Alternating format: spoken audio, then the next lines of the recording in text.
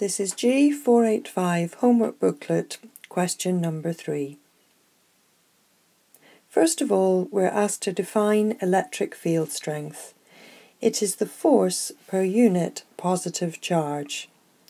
Remember, this equation is given in the datasheet, and really that is giving you the definition if you carefully put it into words.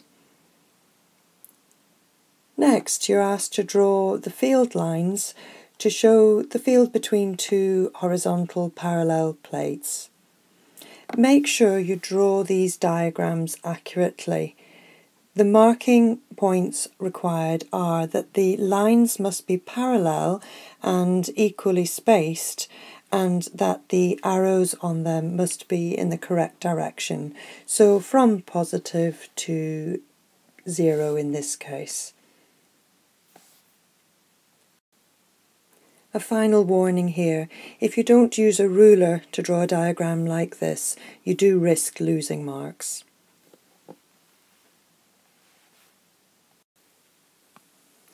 In the next part of the question, we consider an electron passing between these two parallel plates. And we're first asked to consider the direction of the acceleration of the electron. So this will be in the same direction as the direction of the force, and the electron would be attracted towards the positive plate. Now, before moving on, look at the other data that you have been given. We have the original horizontal velocity of electrons entering the field. We also have the horizontal length of each plate, and we have the separation of the plates given to us. We're also told that the point P is midway along the length of the plate.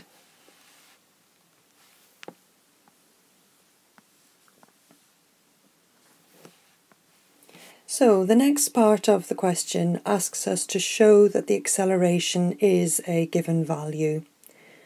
The acceleration will depend on the force, but the force will depend on the field strength. So we actually first have to work out the electric field strength.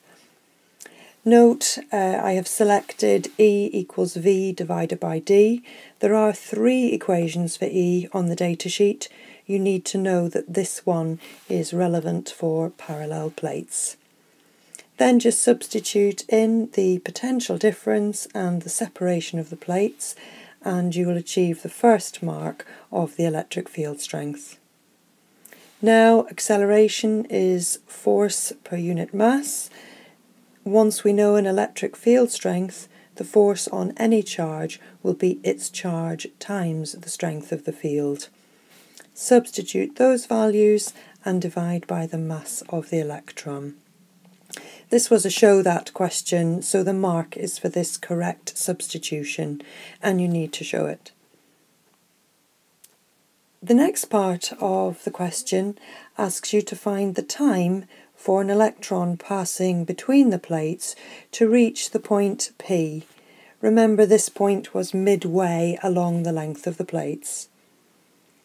Now, in the horizontal direction of motion, there is no force acting, and so we can just say distance is speed times time. Rearranging that, the time will be the distance divided by the initial horizontal velocity. Substitute the values, and we have an answer of 1.0 times 10 to the minus 9 seconds. We now have to consider motion in the vertical direction, and again we're considering motion until the electron reaches point P. It will therefore be travelling for a time of 1.0 times 10 to the minus 9 seconds.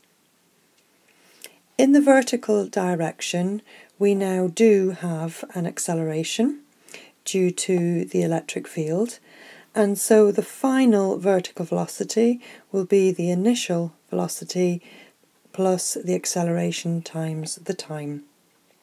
The initial vertical velocity is 0.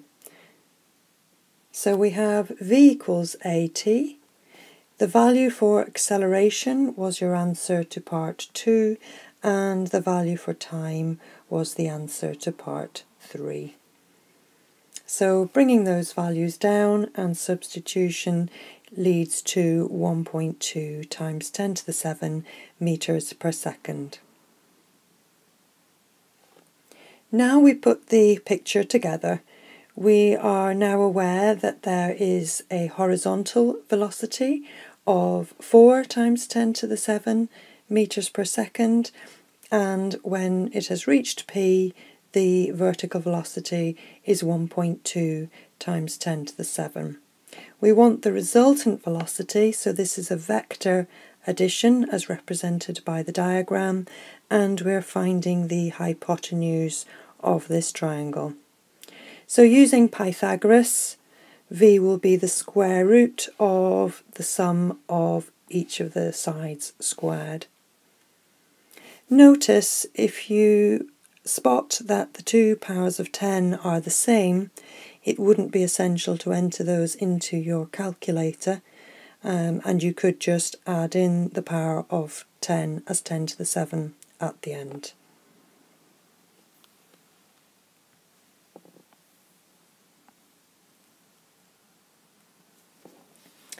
Having found the magnitude of the velocity to be 4.2 times 10 to the 7 meters per second, it's straightforward to find the kinetic energy.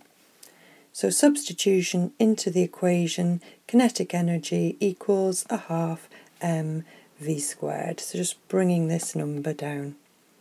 And that gives us an answer of 8 times 10 to the minus 16 joules. Now, in the final part of this question, you're asked to plot how the kinetic energy of the electron varies with the horizontal distance travelled through the electric field and beyond. The numbers on the x-axis are important for you to notice and respond to. 0.08 meters is the point at which the electron leaves the electric field due to the parallel plates. So what do we know about the kinetic energy as it enters the plates? Well, it had an initial velocity, so it has an initial kinetic energy, and you must start your graph with a non-zero value. Whilst the electron is within the plates, we know it experiences a force and an acceleration, so the velocity is increasing. The velocity is increasing uniformly, but remember, kinetic energy is proportional to velocity squared. That is the reason for this curved section of the graph. Finally, as the electron leaves the plates at 0.08 meters, it no longer experiences a force. Therefore, no acceleration, no change in velocity, and a constant value for kinetic energy.